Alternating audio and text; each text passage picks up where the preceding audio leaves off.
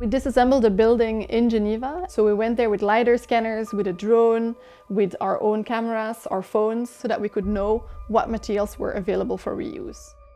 We brought all of the materials to Zurich and we stored them at ETH on campus and built a dome there on campus. Based on this material inventory, we designed a new structure.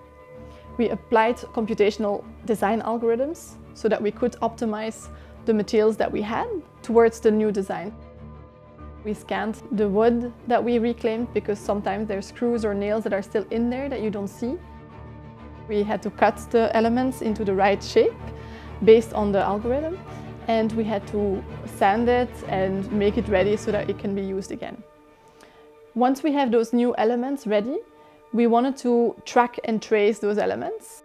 So we laser engraved QR codes on the elements. This leads to a database where you can see the dimensions of the elements, the type of wood, and so on. So it's really a passport of the material. So in each step of this process, we have digital innovation that really helps us, supports us towards the reuse of building materials on a big scale. The bigger aim of what we do is not just to have fun with digital innovation, but really use it for a purpose. And our purpose is really to lower greenhouse gas emissions, to lower waste generation, and to lower resource depletion. So we want to stop the huge amount of resources that are depleted for construction, the huge amount of waste that is generated, and of course the climate crisis that we are responsible of for a big part in the construction sector.